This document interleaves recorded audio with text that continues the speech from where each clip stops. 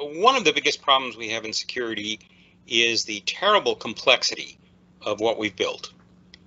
Complexity breeds problems because it's harder to understand, and there are too many different places where attacks can occur, faults can happen, other kinds of issues. How have we gotten there? Well, in part, it's because we're a developing field. There's a lot of incrementalism that's going on where new ideas are developed. Vendors feel they have to make new releases to be able to continue to generate revenue streams. So great care is not put into putting out stable, long-lived products.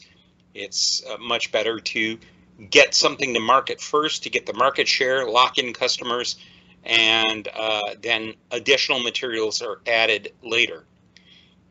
This, of course, has led to pushback from consumers who want to build things faster, quicker patching, quicker turnover, and we've seen a number of different approaches to software development that have been intended to do that.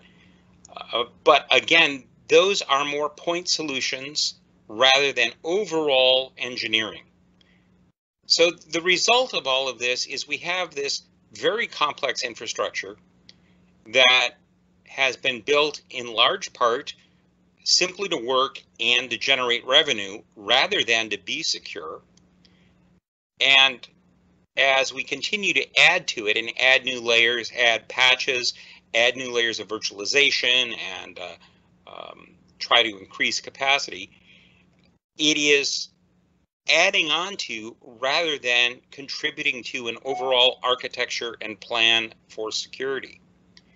The result of all this is that we have ended up now with infrastructure, with systems that are too complex for any individual to understand. Too complex for any individual to understand what the consequences are of small changes, the consequences are of adding new items to it.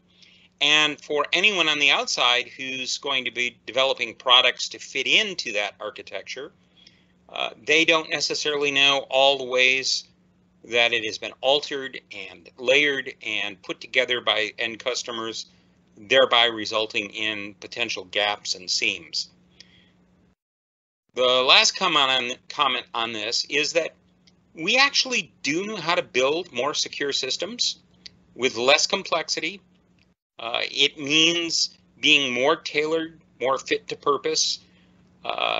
It's more expensive to build that way, but we don't value security enough to want to do that. So some of the system engineering skills that have been developed over the years have atrophied a bit.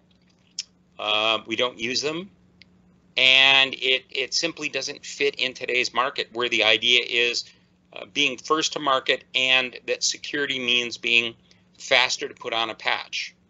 So I'm disappointed really with much of the direction of where we're headed, and not terribly optimistic that it's going to get fixed anytime soon, because there's such a huge sunk cost in basically broken artifacts.